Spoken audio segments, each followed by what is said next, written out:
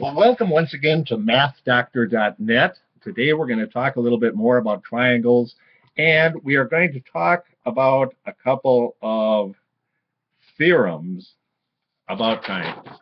Now, the word theorem might be new to you. It looks kind of like the word theory, but it ends in an M, a theorem.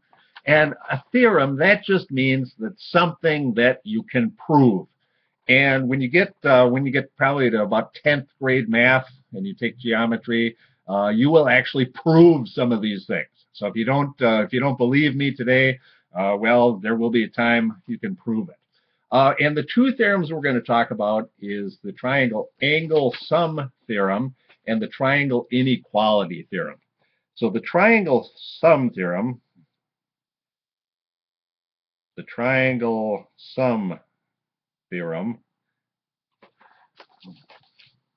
don't you like my blackboard?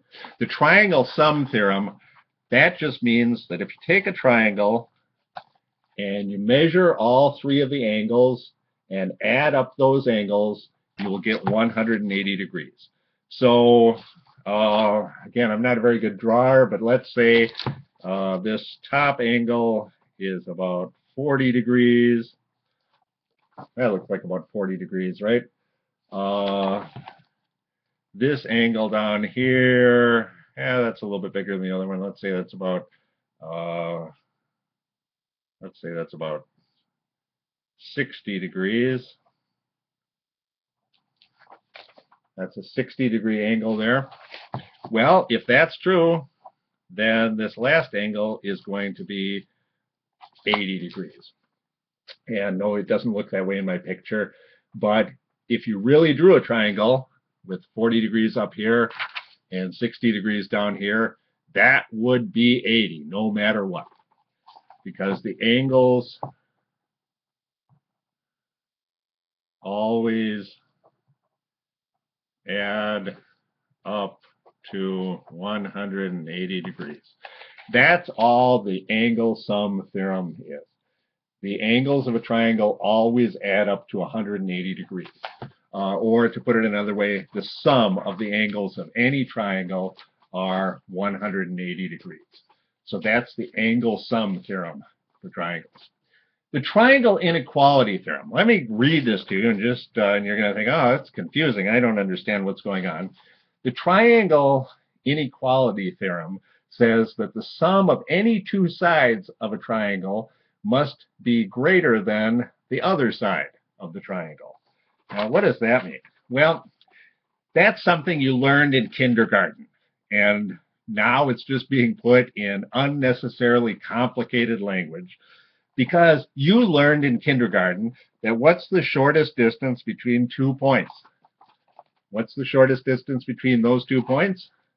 Is that the shortest distance between those 2 points? No, of course not. Is that the shortest distance between those 2 points? Of course not. The shortest distance between any 2 points is always going to be a straight line. Or, now that we're in geometry, we have to say the shortest distance between 2 points is a line segment.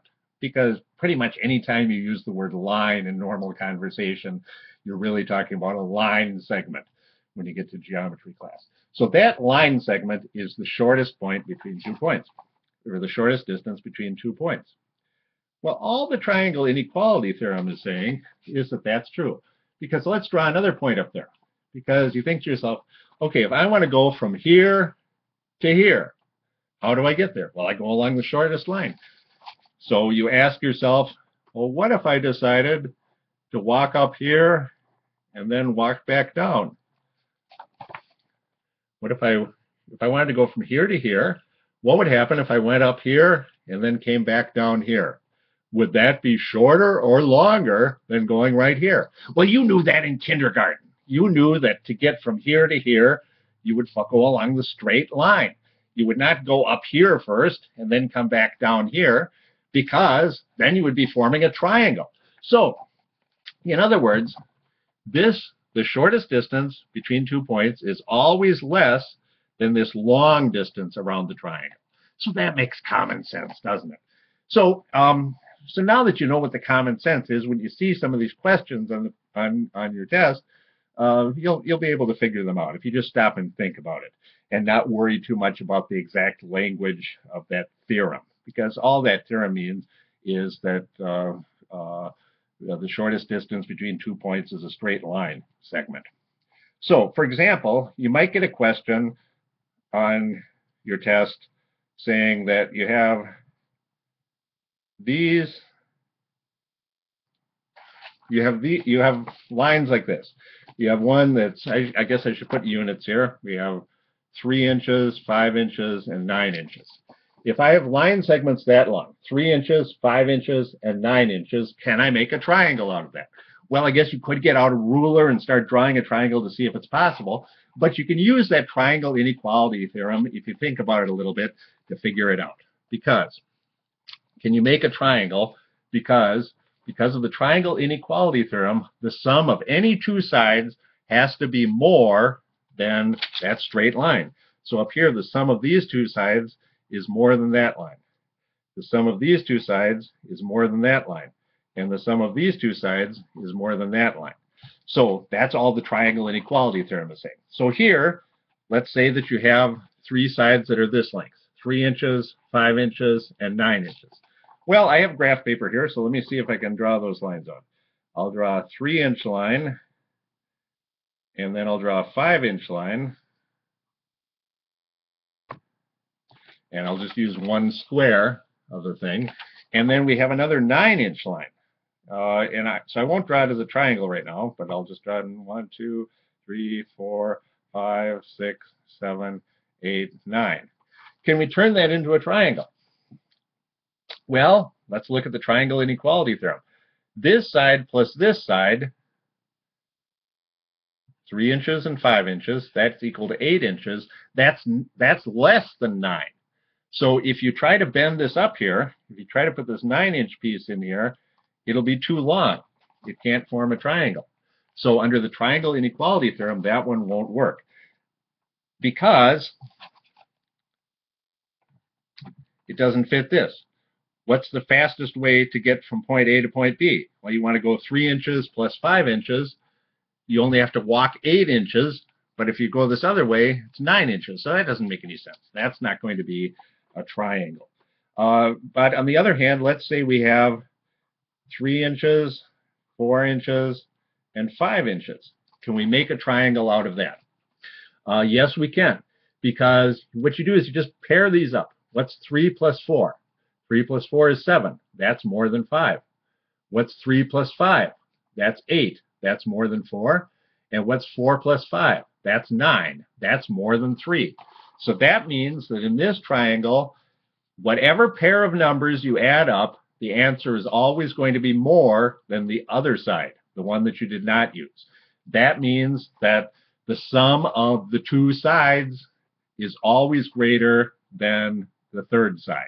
So that's all the triangle inequality theorem is saying. Let's give another example.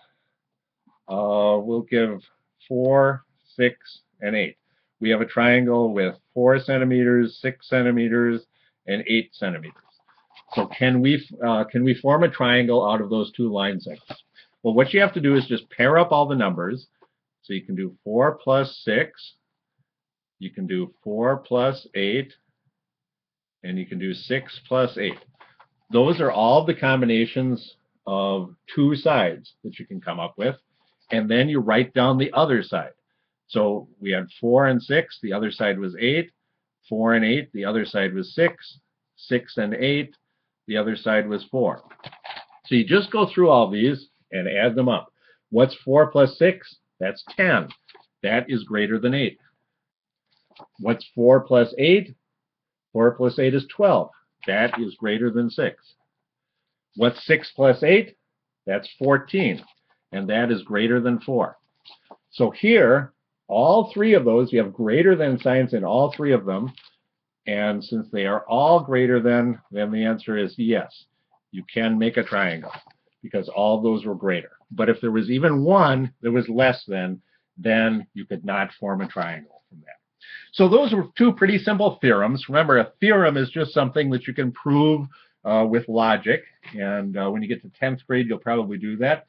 We just covered the triangle inequality theorem, which says that the sum of any two sides of a triangle is always more than that other side that you didn't use in your sum. And the other theorem that we covered was the angle sum theorem. So no matter what triangle you have anywhere in the world, you add up the angles, and the angles are always going to add up to 180 degrees. So thanks once again for joining us, and we look forward to seeing you with future videos on mathdoctor.net.